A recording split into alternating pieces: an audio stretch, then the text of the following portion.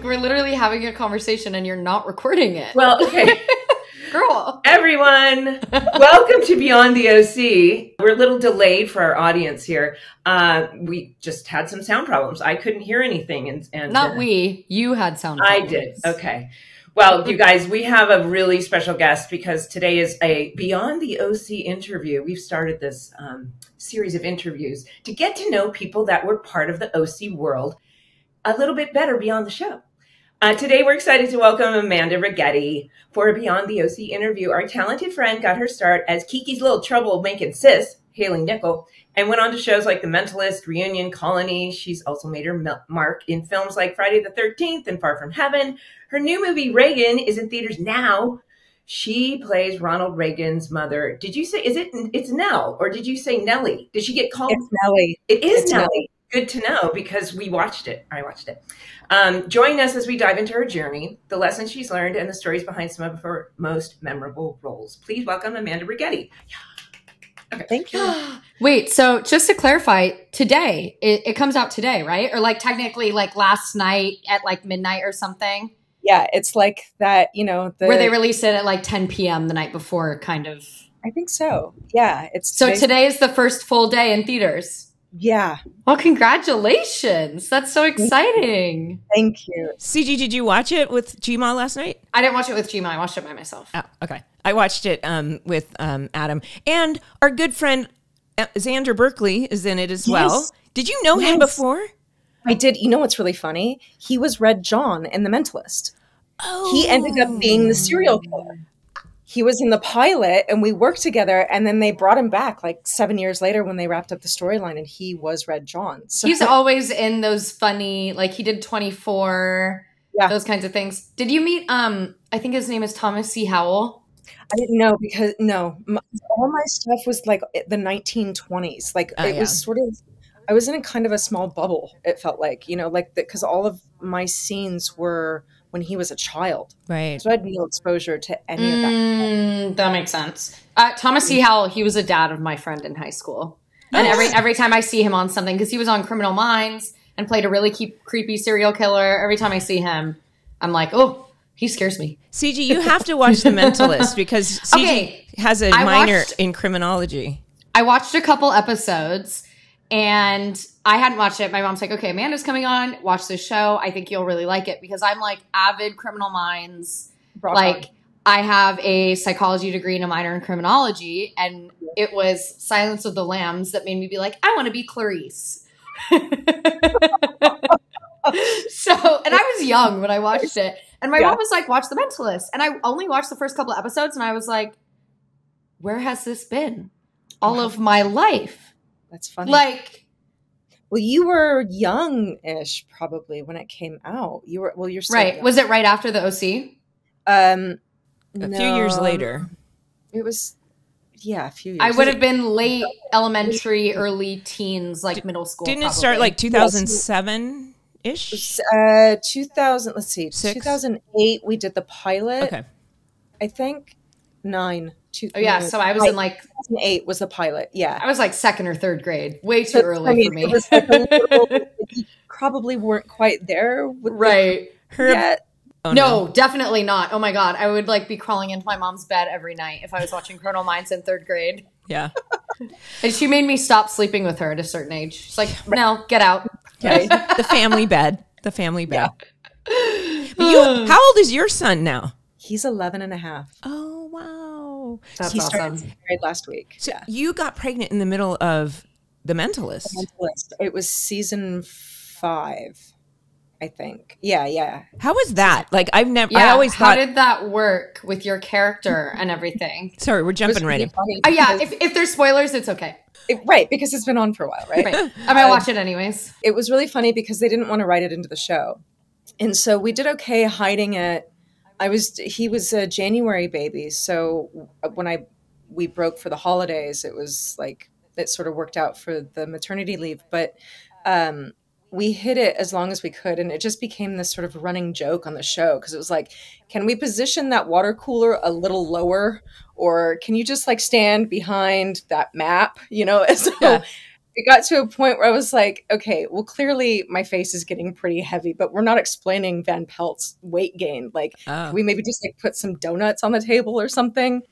But it was like, at a certain point, I think it was probably 7 or 8 episodes into that season, I just started sitting behind the desk because it became too challenging to put stuff in front of you to try to hide it. You know who's really funny? If you ever watch Julia Louis-Dreyfus got pregnant on Seinfeld, and they didn't write it in, but in fact, I think when I did she's like always holding something. She's just holding something in front of her. Yeah. Like it's very obvious. They just didn't even acknowledge it.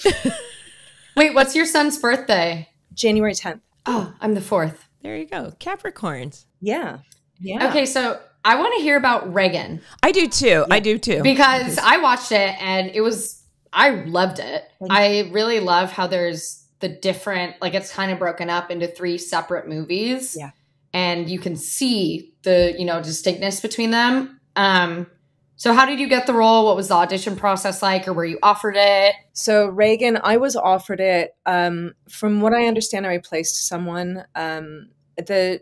The film was plagued by COVID. I noticed that. I think it was originally slated to start filming in March of 2020. Which is when COVID started. The lockdown, yeah. And I think before that, from what I understand from the producers, it was like maybe 10 years in the process to get it on its feet. So they didn't even start production in March. And I believe it started in like September or October 2020. And then they got shut down twice because I think Penelope and Dennis may have gotten COVID. I don't know. Some of the main cast had gotten COVID.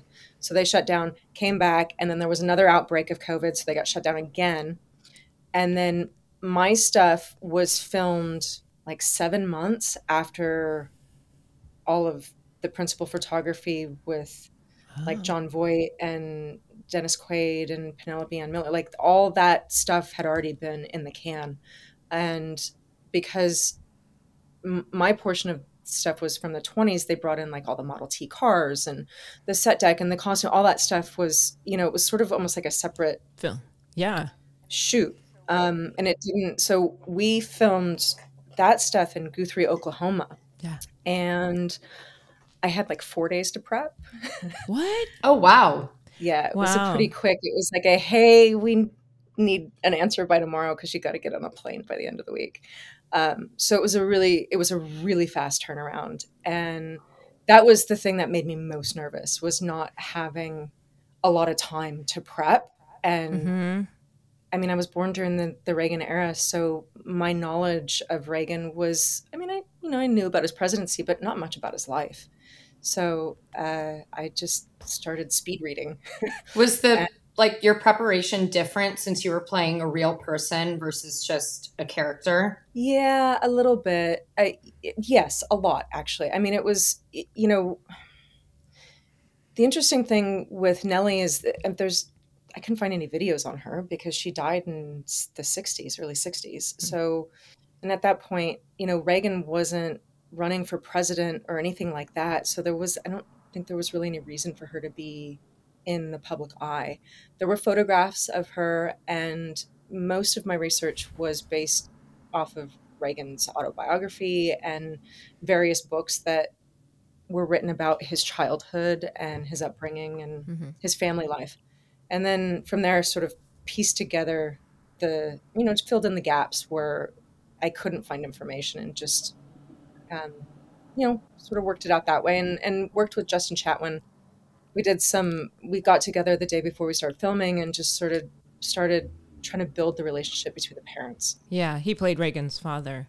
Isn't there something, like, I personally love period pieces, and it's been my experience, I don't know if you agree with this, but there's something a bit more magical about acting in a period piece, because between the costume and the sets and what they bring in, like you said, the Model Ts and that sounds so much fun. It really feels, right? I just got them too.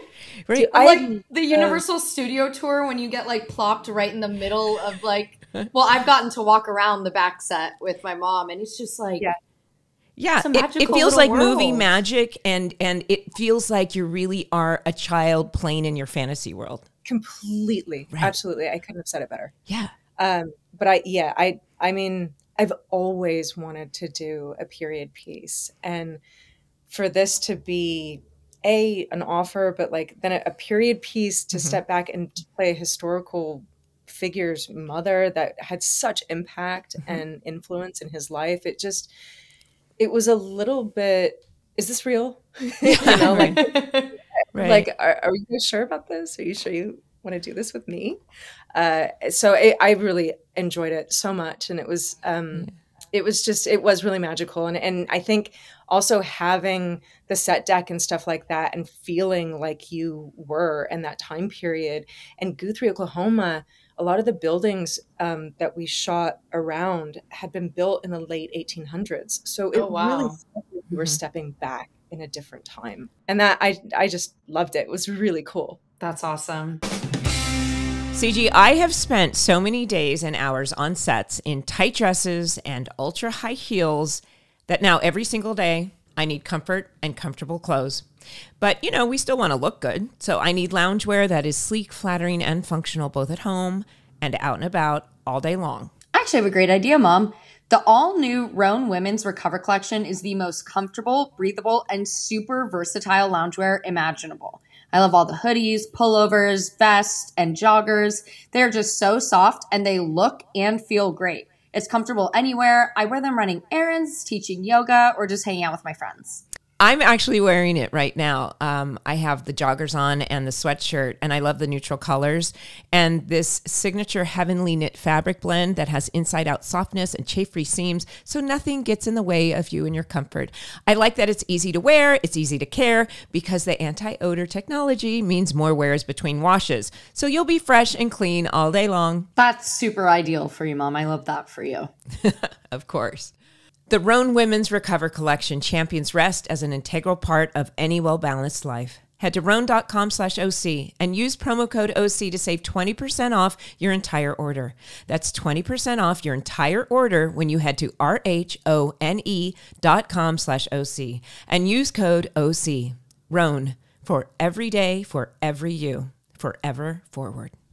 Okay, so CG, when I was about your age, I actually figured out that I was allergic to dust, which is pretty much everywhere. And you, sweetheart, inherited that allergy. Thanks, Mom. I know. From a very, very young age, I watched you have so many problems with that adorable little nose of yours. Whether you had a cold, a sinus infection, or allergies, you had a pretty hard time with it. And also, like, well, I mean, do you remember that we tried everything? I used to squeeze like saline up your nose and saline up my nose. I went to the ENT and they tried to suck it out. Like, I had such a bad sinus infection that they said if I made one wrong move, my sinuses would rupture. Really? Yes. You don't remember this? Girl. Oh my gosh, I think I blocked it out. Right? I had never-ending congestion in high school. It affected my sleep, my focus, my schoolwork, my mood. I was so cranky and my quality of life was just ruined. That's on the past now because I have finally found some relief with Navage Nasal Care. Navage makes breathing easier. My Navage unit has been a game changer for cleaning out this congestion fast. Navage uses smooth saline flow and gentle patented nasal suction to clear nasal passages. I just hold up my Navage nasal cleaner to my nose, press start, and wow, it like totally unlocks and flushes out all that stuff, all that mucus from my nasal passages. And it's fast. It can work as fast as 30 seconds. Navage is drug-free and uses 99.9% pure saline salt pods with no medicinal side effects. There is such a difference since I started using Navage, and as someone who has had chronic sinus issues, I promise you, it is worth it. It is so good to be able to sleep without congestion, and I'm not getting the same headaches like I used to. And Adam, my husband, he really appreciates that I'm not loudly purring anymore. I mean, some people call it snoring, but I call it purring. I call it purring. Yes, I call it purring. So we want to help you get relief from your congestion too. Our listeners can order a convenient Navage starter pack, including a nose cleaner with batteries included and 30 original salt pods. Everything you need to get started. Plus a cleaning kit as a free gift with your order, but only by going to our exclusive URL, navage.com/beyond and using our promo code BEYOND. Again, to order your Navage free cleaning kit and for full product details, go to navage.com/beyond. That's promo code BEYOND at navage.com/beyond. Super refreshing, I think, as an actor. Like again, I speak from my experience, but I find that those of us who have been cast, like somebody said to me recently, the OC, is that show with all those hot people on it? And I was like, I guess. So yes, it is. So you get categorized, and you were the hot younger sister, and there's the MILF. You're the hot MILF. Sorry, and then there's hot DILFs. CG, I don't like that word. She hates when I say DILF. Sorry. But as we go along, I feel like I either get up for roles or play a similar role for 20 years, as you especially, and it's like, you're still going up for that woman. And I'm looking forward to the future in a way that's like, I want to play character. I want to play the person with lines on my face. And, I want to play the mature. And so getting to do what you got to do, if anybody ever says, oh no, she's known for this or something, you're like, no. I can do character. And in fact, I want to do something even more. It's great to use in your future, don't you think? Oh, completely. And it's also, it's a lot more in line with, I think, what inspired me to want to become an actor. Mm-hmm. I think the pop culture stuff is really fun mm-hmm. and cool, but I think, just the period piece stuff or things that you can really dive into a character that has complexities and things like that. I appreciated that. And it felt like a total crossroad moment in my career. Mm-hmm. It was like, this is sort of what I have wished and kind of hoped for my whole career, is to play a character like this. Yeah. So I'm just grateful to be a part of it. And your performance was beautiful. It was subtle. It was, like you said, I know you, as actors, you said you worked with his name is Justin, who played Jack, his father. That you guys work together. And there's so much work that actors do off screen that you won't necessarily ever know, but the reason your performance is so lovely and believable, it's because you put all the work into it. You didn't just memorize dialogue, Well, that was it. I really, I wanted to explore the relationship between Jack and Nelle, because even from Reagan's words, they were dirt poor, but Nelle really protected the kids from understanding that they were dirt poor. And a lot of it was but Jack's behavior contributed to the circumstances mm-hmm. that they were in economically, because he was drinking. But she always painted him in a light that he had a disease, and not to judge him or think less of him because of that. We still had to love him. And I think that bond, regardless of how she felt sort of slighted as a woman or a wife, she never let that impede on her ability to raise her children and make sure that their parental figures were sort of kept intact and they had their own opinions of who their parents were. But she was also she was someone that really put everyone else first. In the community, in her house. She was a very selfless woman, but she also was a great leader within the church and within the community. So it was kind of finding that balance between strength and vulnerability. But she also was very caring. So, but it was a different time too. Right. People just doing their best in any given moment. I mean, it just was a completely different time socially for the way that people made a living, the way that they communicated. I mean, I was thinking about it. I was in New York this week, and I was talking to a friend about these water towers. And what was really interesting, it reminded me that there was a point in one of the books that I was reading that she would carry buckets of water up to their 4th floor flat while Jack was watching wrestling and getting drunk in the bar but that she picked up the slack mm-hmm. where he sort of fell short. But I think Reagan got a lot of his storytelling from Jack. And, you know, he was very big on telling stories and jokes and things like that. And so I think his wittiness and his ability to be a fantastic storyteller came from his dad. And then the sort of softer, like, leadership kind of parts were, you know, and his faith were a lot more from his mother. But she was also a performer and a writer, which I never knew. I thought it was really interesting. Like, she would write pieces for papers and have like essays that would be published in the paper, and she would do performances of poetry or short plays or speeches. She found her self-expression. Even well, there was, think about it, this was right. during that time, it was before the talkies. So their form of entertainment was a lot different. Like, they weren't going to the movies, and if they were silent films. Right. So it was mostly live performance stuff that was entertainment if you were going to go see performances. Right, right. See, I love these kinds of films because I'm just thinking, I was in AP US history, and this, like, when we learned about Reagan's era and everything, this seems like something that should be taught in high school, like how his parents had an impact. And I'm grateful for films like these because it feels like in high school education, you actually miss out on a lot of the really important stuff. Well, and I think that, but there's so much they have to kind of cram in too. It was a lot of information. Oh my God, don't get me started. For me, I learned about Reagan, but I didn't know a fraction of what I know now about him and his life and what drove a lot of the decisions that he made and the kind of man that he was.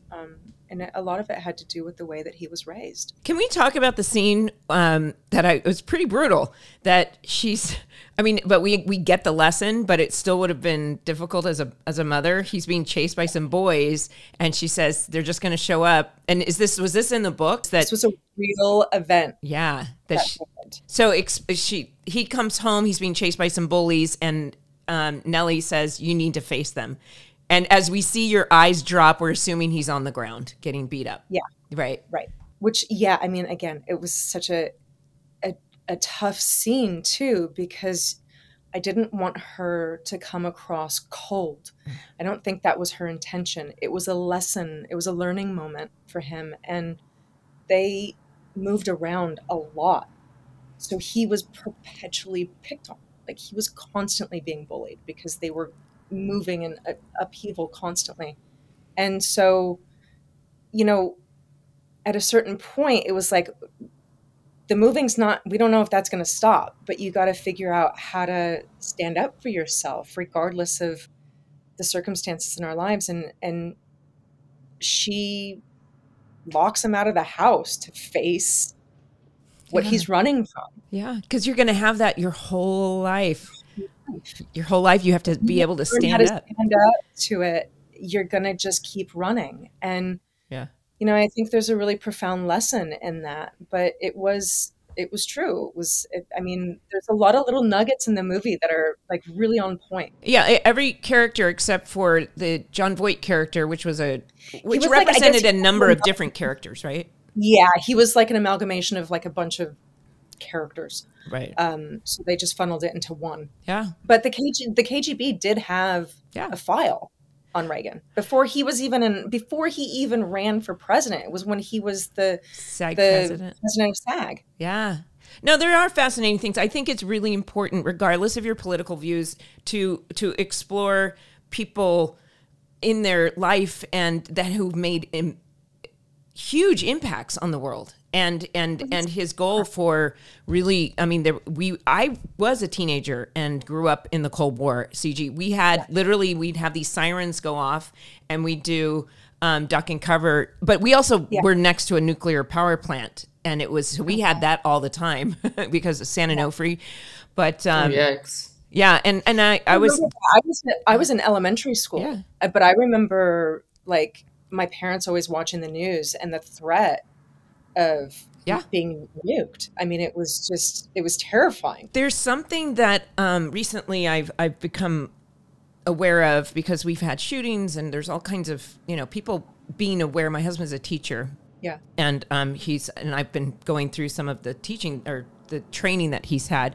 And I think there was something that was interesting. They were talking about the fact that people have something called, I think I want to get this right, a normal bias, meaning there's plenty of these teachers who would hear what were actually gunshots, but they assume it's firecrackers or something else, that our minds instantly think it's something else. And it reminded me of this, that in the 80s, I just never thought that anything that they talked about, the Cold War and the nuclear threat, that it was even real.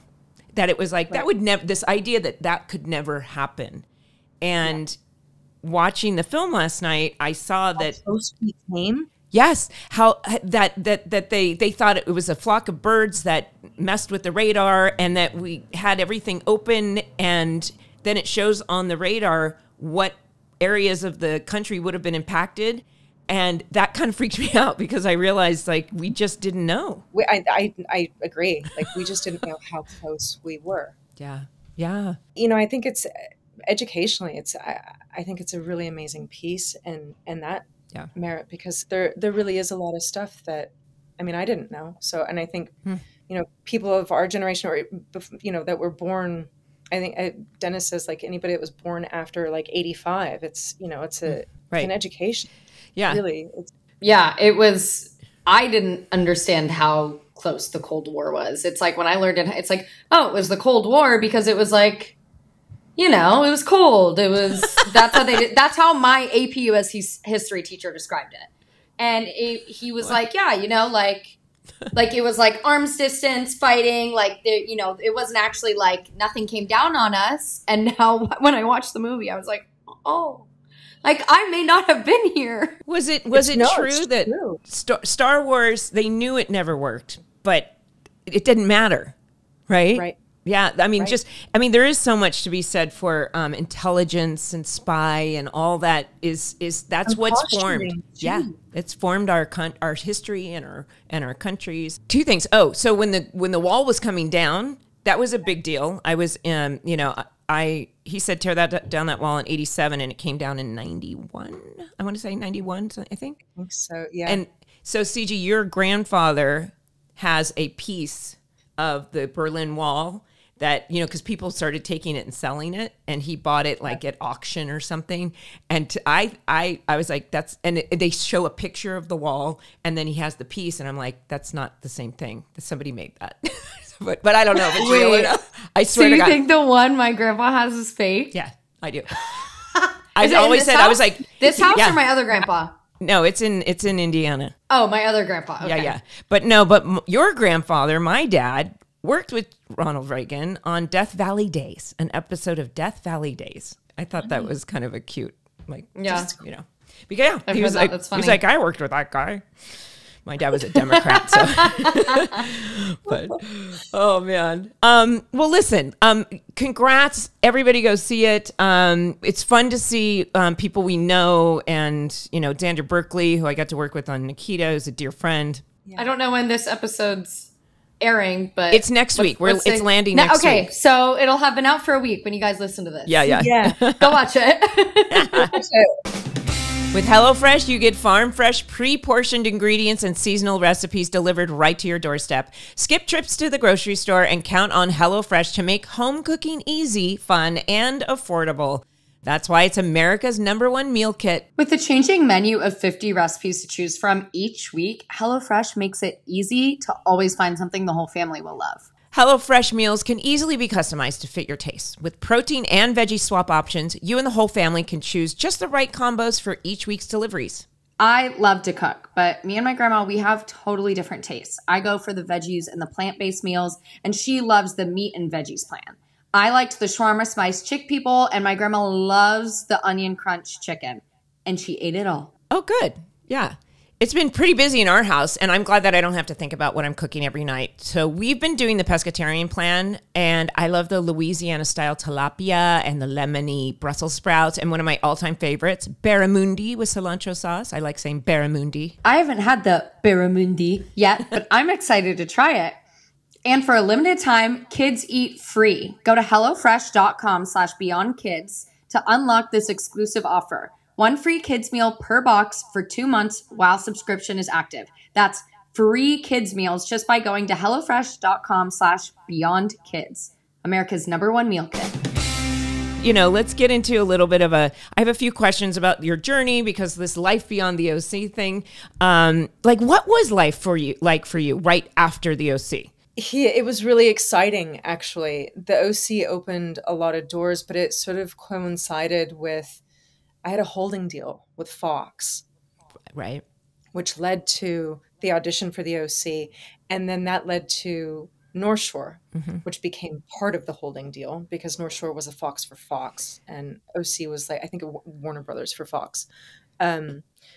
So it really kickstarted my career in a way that I don't think I fully registered until a few years later. You know, I was just sort of like a young actor, like trying to hustle, trying to find it. It's all this energy coming at you, right? Like, we want you there. You're going to be, I know you were a guest star, and then they turned you into a regular. And was it not good to work in Hawaii? It sounds amazing. No, Is it? It's fantastic. I think the thing of it was we couldn't figure out how to thread the needle to get me back to California to film, because the schedules were so crazy, like for North Shore, and then the flight is 6 hours and the time change. And because I was a regular on North Shore, they were like, we're first position, you know? Yeah. And because it was holding deal, it was a holding deal gig. I was obligated to give them that first position, which, you know, I always am like, I'm curious what Josh and Stephanie had in mind had I been able to stay for season 2, because I really wanted to be like, I was so excited to be a part of the OC and I really wanted to come back for the second season, but scheduling wise, we just could not make it work. I think I came back to do that wrap up episode with Tate. On the boat where he looked really hot. Rachel and I are both like, he looks so hot. And CG goes, no, he didn't. He looks gross. He looks like he needs a shower. I know. But he's been living on a boat, like just drinking. Go take a shower, Tate. But that's one of our favorite scenes because she's on the phone with this amazing opportunity to go to Japan. And there's Jimmy going, "Arr, let's go. Remember he did the R cap, the pirate sound. Let's go to Cabo and drink some wine, you know." And but you know what? I was going to save this conversation maybe to the end, but we're here now. So let's because I think that's a really interesting thing, because I thought about this as we were talking or preparing for this. What would the writers have done with Jimmy and Hailey? Because I think it would have been fantastic to kind of be a thorn in the side for Julie. You and I would have had fantastic things. Oh yeah, and Kiki as well because of her past relationship with Jimmy. Relationship with him. Mm-hmm. Yeah. No, can you imagine? I know. When I think, when people ask me, well, what would have happened? It's like, oh gosh, I'm so curious to pick Josh's brain to know if they had a plan or if there was like an idea of what they wanted to do with it. And then, of course, my scheduling sort of threw a monkey wrench in the whole thing. Right. But I'm so curious to know what they would have done, because I agree. I think it would have created so much drama, or lended itself to the opportunity for drama within the show. Hailey was one of those characters that could like really stir it up. And I remember when I watched it for the first time, I did ask myself, I was like, wait, she was funny. Like my two favorite Hailey moments. The first one is when you two go and dive into a pool of fighting. Yeah. And I'm like, that's, as a kid, like I'm 18. I'm like, that is so funny. Hailey should be there. Like she's the stir, like the drama starter. And I feel like there could have been so much done with Hailey. You know, the other thing is that I feel like that was much more the adult storyline, and it would have taken away from the intention, which was like more the kids. Yeah, it was more. The show was really driven by the kids, and the drama and the coming of age and all that kind of stuff. So, you know, everything happens for a reason, and it sorted itself out. I think it wrapped it up in a really nice way, but I'm always curious. I think there would have been great scenes with Caleb as well, where Caleb treats Hailey completely different than he does Kirsten. Kirsten, for some reason, like Hailey is his baby, and then you could actually see why Kirsten became an alcoholic. There you go. Right. There were little nuggets for that the entire show. Right.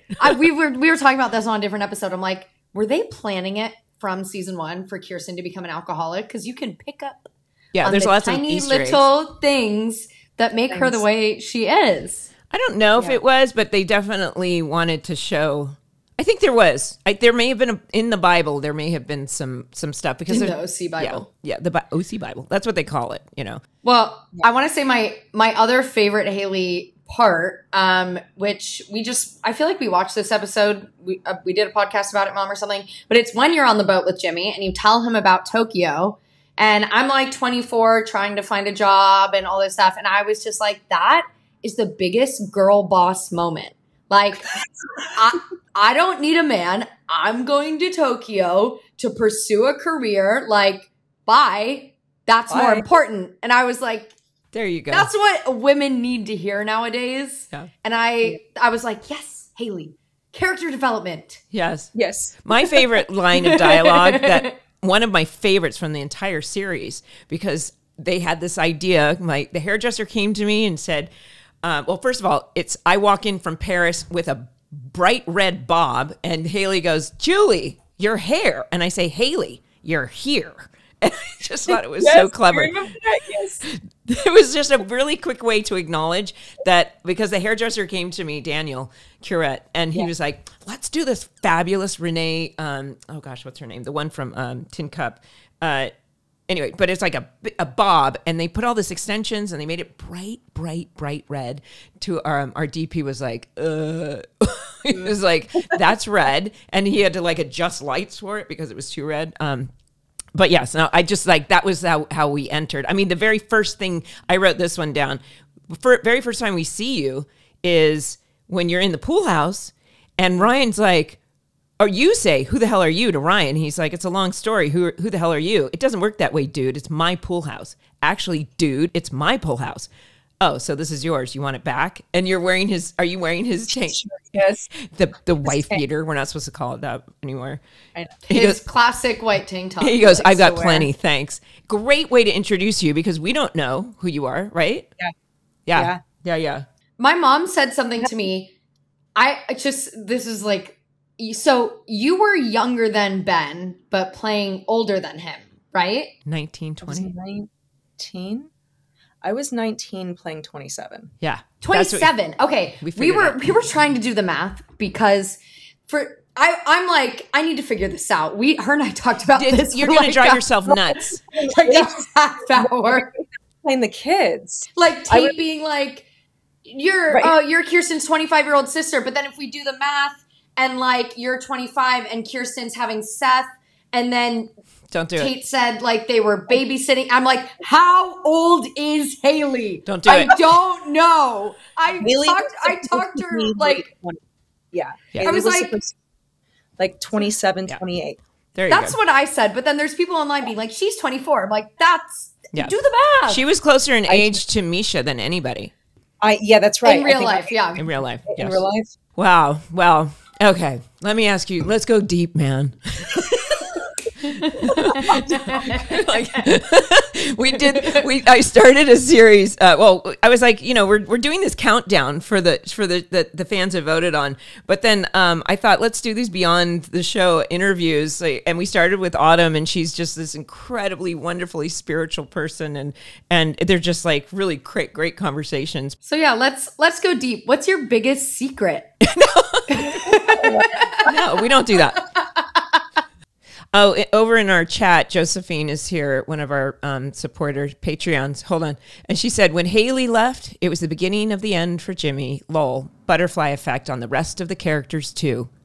And then she said, you're the true pot stirrer, CG. Yeah. I am the pot stirrer. Yeah.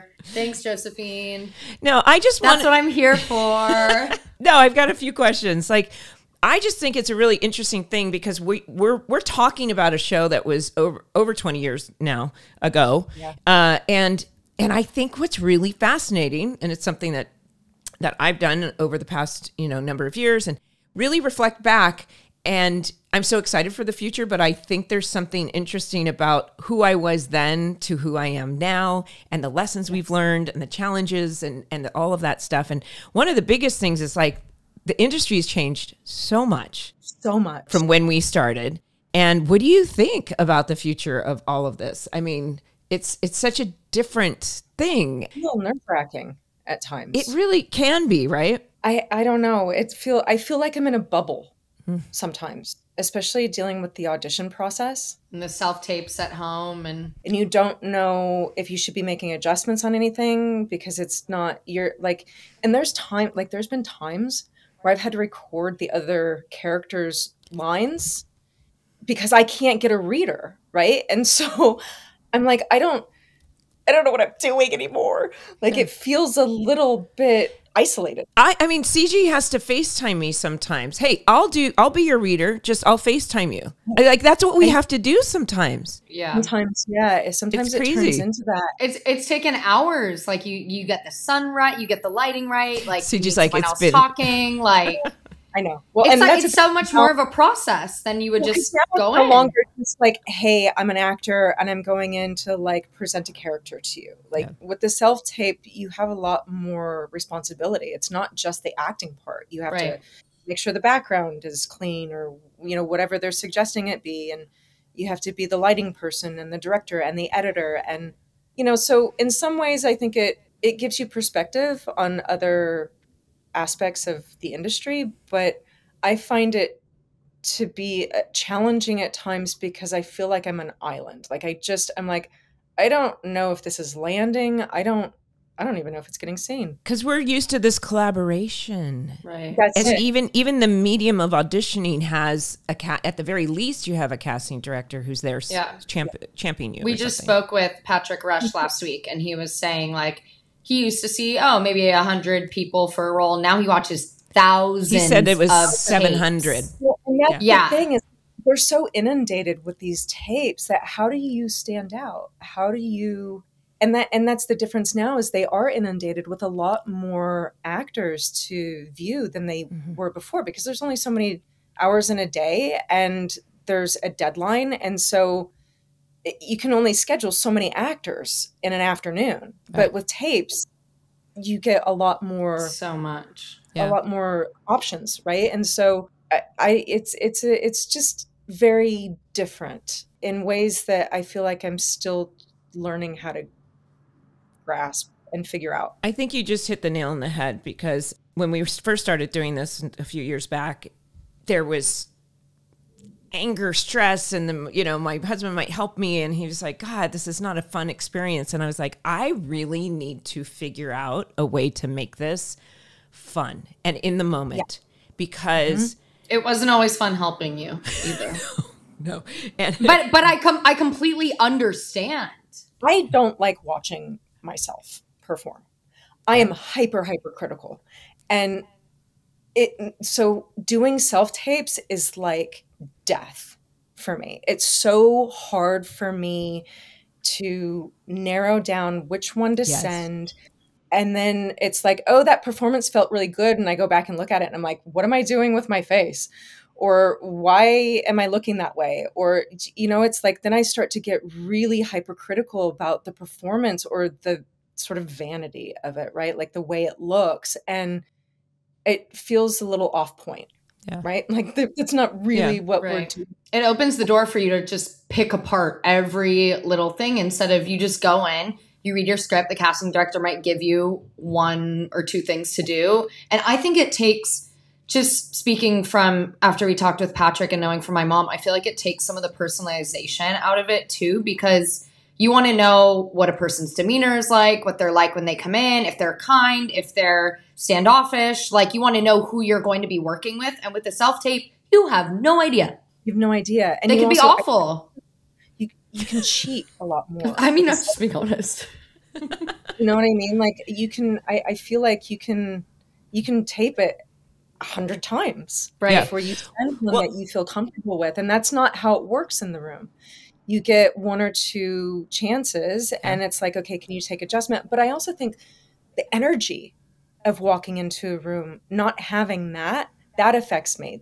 I have to create that now with self-tapes, because I mean, most of my career has been booked from auditioning. Yeah. Right. And it's the good nerves that get you going and do your best. I just auditioned to be an instructor at a yoga studio, and I was like freaking out. You had to memorize all these things. And the second I did it, and it's like all the judges are there. It's like, but you need that energy, I feel like, to give your best performance a lot of the time. I think so. I mean, for me, I work well under pressure. Exactly. Yeah.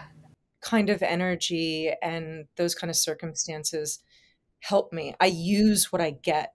Yeah. And I also use the reader and what the reader's giving me. Like, so it affects my performance. Whereas like if I'm reading with somebody that I'm familiar with, I feel like I lose things sometimes. You know, and I think that's what, so you send them a tape and they say, okay, now we're going to do a live callback with the, you know, because we used to just go straight to producers. And every once in a while that happens, but that now you have to wait to get that. And I've actually had some interesting live Zoom, and they studio test on live Zoom now, which is wild. So really doesn't make sense. But it's like, but here's I can't answer this for myself. Where do you look? Which person do you look at? Oh, okay. So yeah. So what they do is they all leave, and then if you're lucky to have the actor or the reader, you just get rid of everyone except that reader. So you look right out that reader. Okay. What is it called when they test two people, like a compatibility test, a chemistry read. Patrick Rush was saying he's been there while they do it on Zoom. They chemistry read. And I'm like, that just doesn't make sense to me. It is what it is. It is what it is. Yeah, it's different. It's just, it's a totally different way than how I started. Yeah. You know, and obviously what you're used to as well, Melinda. It's like, you know, it's a completely, and the industry has always gone through ebbs and flows, right? Like this is just the new norm. Pivot. It's all about pivot. If you went, we went from silent films to talkies, and thousands and thousands of people did not make that pivot and left the industry. Yep. And now the idea that, you know, even if you've made a name for yourself and you're sending these auditions out, we used to get feedback and you hear nothing. And it's like the no feedback is the feedback. Right. But one of the things that I came off of, like, I was just thinking about this, coming off of the OC, I came off going, because I have a daughter in private school and I have bills to pay. I wasn't like, oh, I'm so excited. I was like, I need a job. And I didn't realize till later that I'd become I was a perfectionist, but I was even more of a perfectionist. And one of the things that have worked on recently, at some point in our lives, I think everybody gets to a point where they're like, I need to do some real deep self-work and really look. And that's what the pandemic kind of did for me, because everything slowed down and I was like, I'm going to process some stuff, right? It did for me too. Yeah. Absolutely. Like when the world turned off and Hollywood shut down. You have no choice. Like nothing. Everything came to a grinding halt. So it's just you and the four walls that you're sitting in. Right. And, you know, so it was like for me, it was really in my face. I was like, okay, well, now I have no excuse because I have all the time in the world. Right. And it's an interesting thing because we have no distraction of when's the phone going to ring? Is this audition going to be there? All of a sudden it was like, I just have to do what's in front of me.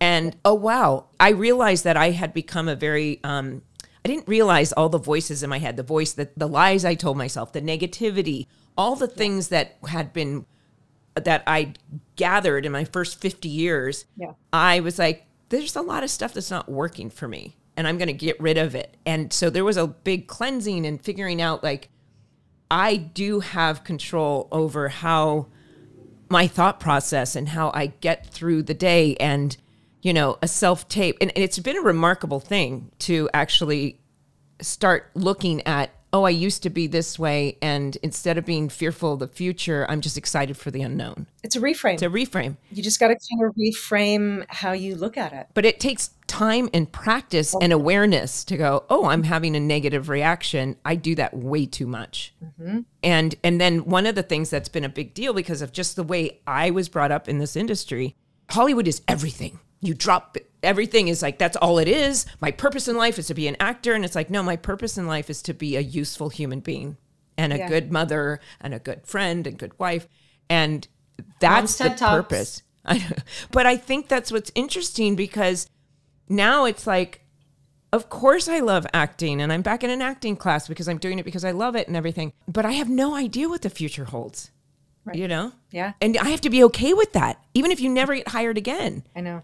Whereas my young self would have been like, oh God, you know. Well, yeah, the panic ensues, and then you're just dealing with the anxiety and the panic all day about how your thoughts are running away with themselves. Right. Well, I have a question after what my mom was saying. After you had your son, what was it like working afterwards with a young child? Because I know I was 3 when I was on the show with my mom, and just what was your experience and how did motherhood change maybe just, you know, your routine with work and how you managed everything? I feel like I'm still trying to learn how to manage it, you know, because it ebbs and flows and it changes.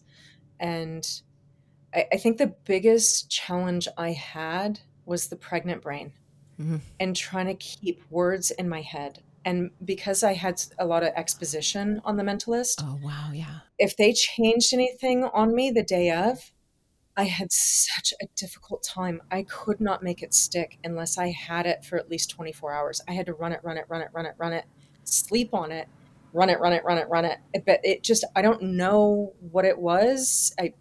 Pregnant brain, I guess, but I just had such an overwhelm too. You know, I think when you're a new mom, there's so many new things that are happening and your life is completely changed for all the best ways, but it's an adjustment. And to dive right back in without feeling like I had fully adjusted, I felt like I was kind of flying by the seat of my pants and figuring it out as I was going. And I feel like I wish I would have given myself a little bit more grace and not beat myself up so bad, because it probably would have made things a little easier. I had that experience when CG was 10 and I went to Toronto to do Nikita.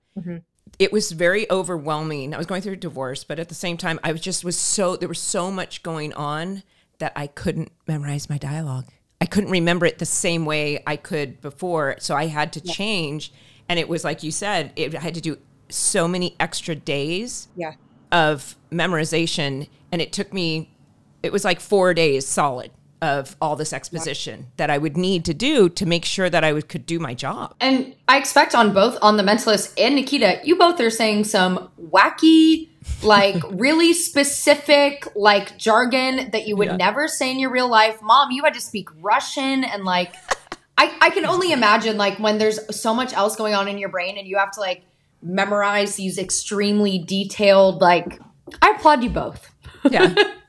You get through it though, but our voices in our head are sometimes our worst critics. And like you said, be kind. It's okay. Making mistakes are a lesson, right? Well, and I think that's one thing I've been learning how to practice in this like post-pandemic get real with myself. The chatter and the beating myself up for a bar that I set for myself that I can't achieve. It's like, this is all something I've completely created in my head. Exactly. You know, just stop. Well, and our best on any given day can be different. It's just doing your best is different every single day. Completely. We discussed this a lot with Autumn. I'm an avid reader and I feel I'm on this personal, what you guys are talking about now. She's doing it early. Doing it a little bit early. Good. Yeah, right. That's what my mom says. I'm like, this sucks. But she's like, it's good you're doing it now. Are there any like books or philosophies or speakers who have really impacted you that you like to, you know, look back to, or maybe people in your life who impact you? You know, it ebbs and flows. Right now, the kick I've been on is Dr. Joe Dispenza. I'm just fascinated by some of the research and stuff that he puts out. Like I'm fascinated by it. So I've been sort of digging into some of his stuff, some of his meditations and books as of late. But I'm a believer, and for me, I always kind of go back to that as a grounding and just trying to listen to that still small voice to find direction in times when I'm feeling really challenged or confused or not really sure which direction to turn. And yeah, it's, I mean, there's a book I'm about to start reading called Flow that's on my desk, and it's about just trying to get into the flow of energy and, you know, what you set your mind to as well. And I think, you know, if you're feeding yourself negativity constantly, that's what you're going to produce. And if you're feeding yourself positive thoughts and framing things as, you know, something for the future, that, you know, embracing the unknown, as you were saying, Melinda, like I think there's something to be said for how our body reacts to that. I mean, the body keeps score. I really believe that, you know, and I feel like if we're beating ourselves up constantly, it starts to manifest. And if we're feeling all that kind of negative energy and stress, it manifests somewhere in our body. And then you're dealing with things that it's like, wait, why is this happening? Or why can't I really feel like I'm back on track? And, you know, I think it's important to control our thoughts. Do you have any daily practices or rituals or exercise? You box, don't you? What do you? I box. That's, oh my God. That's so cool. I want to start kickboxing so bad. I love that. Yeah, I started actually like MMA style boxing when I was in my 20s. And what? That's awesome. And then I kind of got more into the traditional kind of, but my dad was into it when he was younger. But I started doing it more after I had my son, because I just was having trouble getting the weight off. And it was fun, and it didn't, you know, it was like an opportunity to like just get like, to punch some stuff. Just get it out. Punch some stuff. See, you've got that in you, I think. I have boxing gloves in my room. So yeah, I mean, I do that, and depending on how busy my schedule is, I'm usually there 3 to 5 days a week, depending. Oh wow! But I also, you know, I meditate, and I'm trying to really implement a practice of meditation and build it. You know, I've sort of started small with like, it's not easy, right? Meditation is really hard. It's hard, you know, but it's a lesson. If it's hard, then that means you probably should be doing it. That means you're doing it right, because you're practicing it. And I think something I've learned recently is meditation doesn't always just have to be sitting there with your eyes closed and thinking about things. Like meditation can be a practice. Like to me, when I do yoga, that is meditation. My brain goes, shh. Like I don't think about anything except the way my body feels. And to me, that's meditation. And if people can find some kind of outlet like that, or if it is sitting there with your eyes closed and letting the thoughts come up and just letting them wash away, like it is so important to have an outlet where you can just let your brain and your thoughts just relax. Well, and I find myself overwhelmed a lot. So for me, it helps me to just turn off what's happening outside and reconnect to my breath. And then I'm like, okay, I can re-enter whatever it is that I'm doing and be more present. And I think that's mostly what I'm striving for. I want to be able to be more present in my day to day and not be stuck in my head about whatever's going on in my head. Time traveling. That's what Jim Carrey says. I don't time travel. I don't think about the past. I'm out in the future. Eckhart Tolle, Power of Now. Because it's really true. It's like when you keep thinking about getting to some place, by the time it gets here, it's here. So that's all that, of course, we make plans. And if you're thinking about the future or you're thinking about the past, you're not living in what's here right now. You can't do them at the same time. If you're worrying about things happening, you may think you're actually preparing yourself for it. But what happens when something like that inevitably happens is you seek out confirmation bias to make these things happen because you're thinking about it all the time. Yeah, and it's this endless cycle of worrying and confirmation bias and freaking out. Well, and 90% of the stuff that you're freaked out about doesn't even end up happening. Right. Do you know what I mean? Like you turn yourself into a tizzy over something that's just a creation in your head. I think that happened to me it magnified when CG was born, because as a parent, you start thinking, what if this, or this, all these things happen. And our minds are so powerful that our bodies don't know it's happening. Like, we literally can think about something and our mind and our bodies produces adrenaline or cortisol. Yeah. And that's the true definition of stress. We're stressing about things that aren't happening. Yes, they could happen, but wait until they actually happen to have the reaction, because you're in this constant high adrenaline, cortisol, and this terrible cycle of future stress. Tripping is not good. That's what my therapist calls it. Future tripping. I like that. Future tripping. So what inspires you on a daily basis? Do you have to look for it, or are you in a practice of, because that's the thing, like I had to start practicing waking up and doing like a gratitude list and for it to be just a natural thing. Right. Yeah. I mean, look, I think it depends on the day and just where I'm at. I bought a place a couple years ago that's kind of tucked in the shadow of the mountain, and I have a lot of trees and nature around me, and that's been food for my soul. Like I'll just go outside and just sit quiet for a minute and look around me, and being able to appreciate the stillness of those moments. I think it helps kind of reground me and find inspiration just in things around me, instead of like, I'm not inspired, what am I looking for? I because I am a recovering perfectionist. Yes. It's hard. Yes. It's hard because you get tough. you get up, especially if you can, especially the dialogue thing. If you're perfect, people come up to you like, that was amazing, thank you, and you think you're like I've been losing my mind for days, but thank you.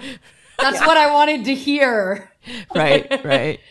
Do you? I want to. If we're gonna close it out, I want to ask this. Do you have any advice for your younger self? Early 20s. What would you tell your younger self? What would you tell your younger self, given everything you've been through? Yeah, I would tell my younger self to trust my instincts a little more, and not second guess it, and not look to the outside world for validation, but to just trust what is within. I think it's really, I will continue to say this, be very conscious of the voice and the lies that you tell yourself, because like they manifest into reality. You can, that becomes your reality. What's going on? Well, it does, but just like you can manifest something great. Exactly. It works both ways. Yeah, I believe that. I think it works both ways, and it's it's what you're feeding. It's what you feed yourself. So, what are you looking forward to in the future, career-wise, personal-wise? I think we kind of touched on it, but I'm looking forward to being able to approach the next chapter with this new sense of myself, and a new sense of like connecting to who I am, and kind of, I don't know, doing it my way a little bit more in the next chapter. I feel like I kind of went wherever I felt I was supposed to. Right. And that happens when you're in your 20s. Yeah. Right. They're telling you should do that. I can't tell you how many agents, managers. I got lost in that a little bit. Like I felt like I was having a bit of an identity crisis in my late 20s and early 30s. And I just felt like I'm slightly off step. So the 20s are hard for everyone. I think they are. I'm like, get me out of here. I feel like I was like, though, I was like, God, I don't want to go back to my teenage years. In the 20s, in my 20s, I felt like I had success. So that sort of like, get me out of this didn't really happen, I think, as severely as it can for others in their 20s. But I felt like it came later for me. Like it came as I was in my later 20s and my early 30s, where it was like, what am I doing? And, and so I had to, I've been doing the work, and you know, the pandemic was a blessing in disguise in some ways. Yeah. For that. And so I look forward to what the future holds and how all the work I've been doing can be put into practice. It's like, wow, I mean, at some point, and I hate to say that, I'm never ungrateful, but I think there are times when we're younger, where we're working these 18-hour days and we're exhausted and we just want time off, and we take the time off. And then, so I used to say, we complain when we work, we complain when we don't work. And now it's like, I don't complain when I'm not working, and I don't complain when I am working. Being able to sort of embrace where you are in any given moment. Or worrying about what people think. That's a really big one as an actor. That's like, I think so as well. Absolutely. Every human being and actors specifically. It's really hard. Well, it's a visual medium. Yeah. It's an emotional medium, you know? And so they are sort of intertwined with each other that way. Mm-hmm. And, you know, because it's requires an audience to care about whatever it is that you're doing in order for them to show up, right? So it's hard to get away from what do people think, you know. But I think as an artist, you know, finding that place of contentment with your own work and what you're putting out, you know, and without any pretenses about what people think or how they're perceiving it, but how it sort of can feed your creative impulses, right?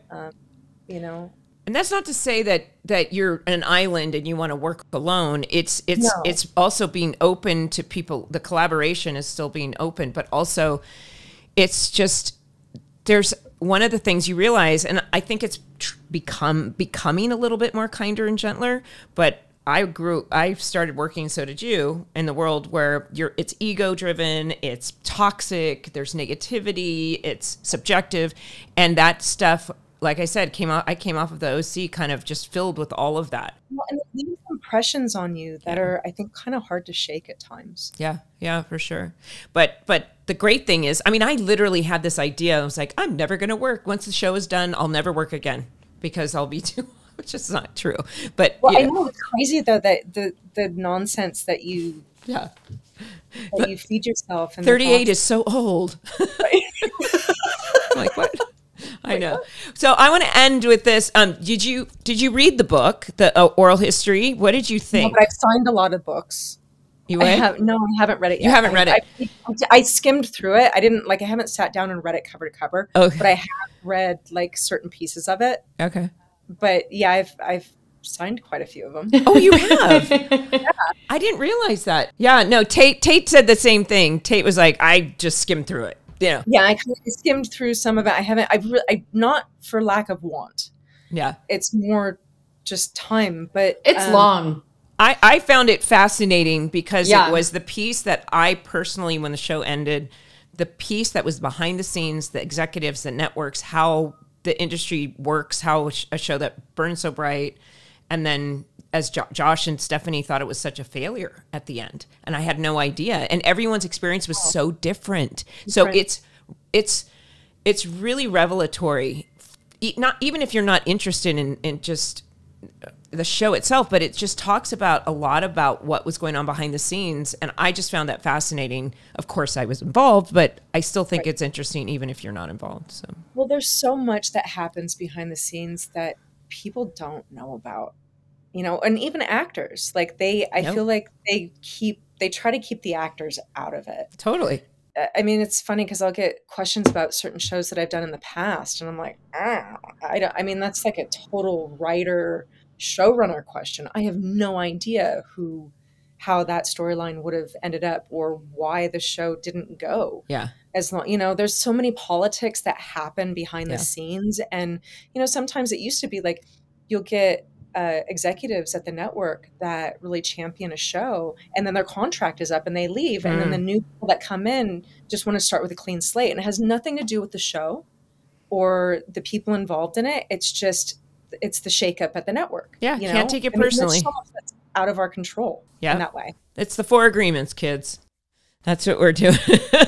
Right? That's the book recommendation of today's podcast. Go buy the 4 agreements and read it. Well, I think we covered it all. Thank you so much, Amanda. And seriously, I'm going to send you my cell if you ever need somebody to read with you, because I think it's really important. Like, it's fun to, I think, here's the thing, asking our family members to do it, but actors love to do it. I know. And I'm like, I need to, like, I'll be calling you, you know. Okay. But you never know when you need an actor to just like read some dialogue with, because that's probably the hardest part, finding that partner. Yeah. So. Well, it's when I'm on the road, that's the hardest time. Like if I have to be out of town for something and I'm like, yeah, right. You bring all your self-tape stuff with you, or you find a wall with good light and no, you know, funny enough, when I was in New York this week, I had one that I had to do, and I was like, I came out to do press, like I don't have any of my gear with me. Yeah. And they'll just accept it if they have to. Yeah. I get, you know, and I did it. I mean, I figured it out, but it's like, I know. Well, and when you can't do anything about it, and they're like, "Oh, yeah, so much for the 48 hours. You get them 24. They want it tomorrow." And I'm like, "Okay, I'm using a teleprompter." You know. I mean, that's the thing is like when you don't have the kind of time to get all the gear together to do it, and it's like, you know. So and that it is what it is. I mean, what you know, it's like this is the new norm. Yeah. Pivot, and with a smile, and move on, and just leave it and move on to the next. So. Yeah. Thank you guys all so much for listening. And thank you, Amanda, so much for being here. Thank you, CG, my love, for being you. Thank you so much for having me. This was fun, you guys. Thank you, guys. Please be sure to check my Instagram stories and posts at the Melinda Clark for what episode we're covering next. Will it be one of your favorites? Do you want to join us on the pod? If so, please go to speakpipe.com/OCBitch and leave a voicemail, or email us at beyondtheocpodcast@gmail.com and let us know why and what makes it your favorite. We might play your voicemail on the show or ask you to come on live to discuss it. If you'd like to watch the podcast, check it out on the Beyond the OC YouTube channel, and you can leave comments there too. If you want to be a part of the conversation, you can join our Patreon. And you can get episodes early and ad-free. And you can also join live Zooms after each recording session to ask questions and chat about previous week's episodes. Or you can be one of our lovely guests oh my God, I can't speak right now. One of our lovely guests who's there with us and asks questions and says things. Okay. Beyond the OC podcast drops every other week. Next episode is number 38 in our countdown. Season 3, episode 4, The Last Waltz, with special guest, our beloved and hilarious casting director, Patrick Rush. See? Mistakes. We're going to use it. It's fine. Patrick. I haven't seen him in so long. Tell my He is so funny. I love him. I love him too. Okay, everyone, thank you, and bye, bitches. Bye, bitches.